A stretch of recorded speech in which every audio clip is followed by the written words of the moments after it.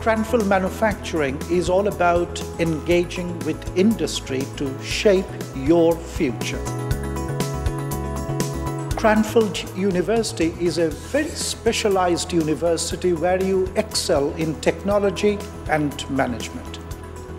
At Cranfield, manufacturing is all about preparing you for the future in industry. Metal additive manufacturing is an emerging technology which is coming to prominence in a variety of industries. Often companies that want to be involved in these processes do have to recruit from a variety of backgrounds, and the people that they take on lack that kind of full picture which is required for a successful implementation of this process in industry. Cranfield University embeds industry within the education program, and the main goal for that is to make education relevant for industrial skills requirement. I had the opportunity to be in boardrooms with Airbus supervisors who have been talking about their digital strategy and how our group project is going to affect that. It also gives us exposure to top academics who can always help us out if we have any questions or if we want any feedback on any of the work which we're doing. Our industrial partners send experts to come and teach best practices at Cranfield.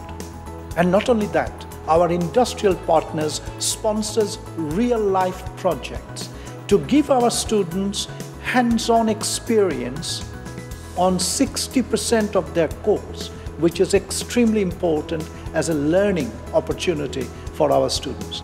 At Cranfield we have world-leading capabilities in the field of wire-based metal additive manufacturing, and we want to make these skills available not just for research but also for teaching.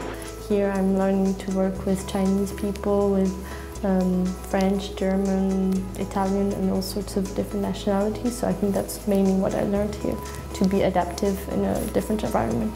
We want to build leaders, and our education program makes you a leader who can operate in multiple countries, so that when you get the job and you become responsible for more than one country, you have knowledge and empathy with their needs.